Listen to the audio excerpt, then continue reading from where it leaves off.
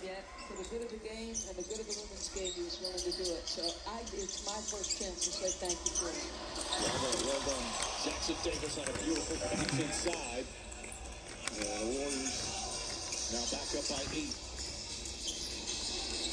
Dinwiddie, Russell. Dinwiddie still trying to get his footing with these Lakers. It's his 14th game. Could be a really good addition. Alley-oop, and Jackson Hayes. Russell with his 9th assist. Lakers right back within 6.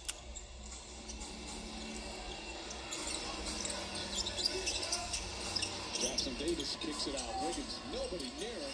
And Wiggins can't convert. Rebound, Thompson. Lajensky steps back, corner 3 is good. Lajensky with his first points. He's done a lot of other things, but knocks that one down. It's a 9-point lead. We're under the 2-minute mark here in the third. And again, such a big game for both these teams. Currently now in the 9th spot, the Lakers, and the 10th spot, the Warriors.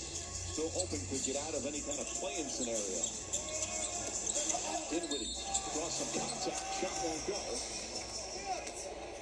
But he'll shoot 2. Upcoming national TV schedule. Monday, ESPN, beating Sixers. Philly next will play these Warriors in San Francisco on Tuesday, NBA TV. The Nuggets and the Timberwolves in another just huge game.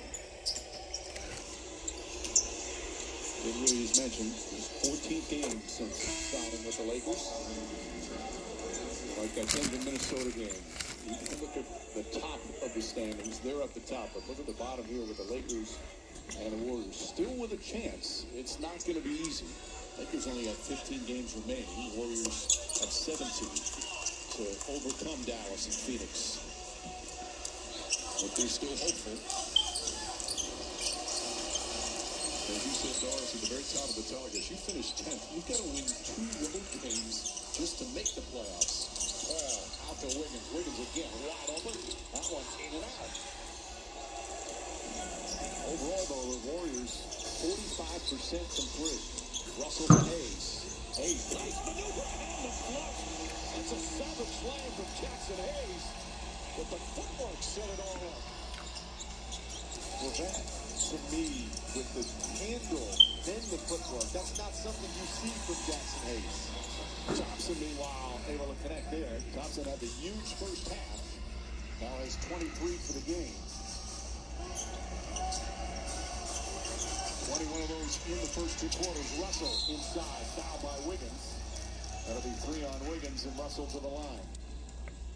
Jackson Hayes operating in a tight space here in this pick and roll, so he's going to catch it on the short roll. Multiple defenders around. A little crossover to a 1-2 slam.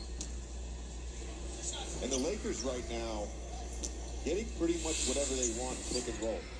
Dinwiddie's drawn a foul. Russell that time drew a foul on Wiggins. Hayes with a couple buckets. Well, the offense the last 2 months have been as good as it gets in the league. And Russell now another got 20 and 10. Russell can make the difference between the Lakers being a play-in participant or a playoff force.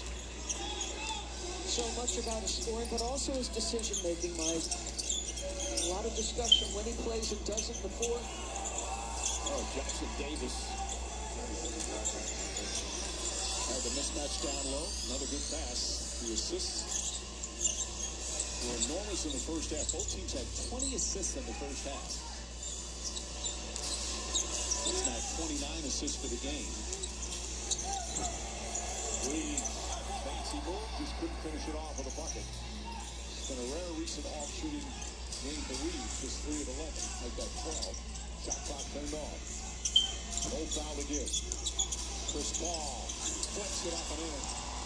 Paul some good minutes off the bench. Final seconds, Chris gets it off in time. And that will end the third. Steph Curry comes alive. Here in this third quarter, Klay Thompson has some words for somebody over on the Laker bench. Looks like Christian Wood saying something. So we'll head to the 4th quarter in a 9-point game. This presentation NBA Saturday continues after this message and a word from our ABC stations.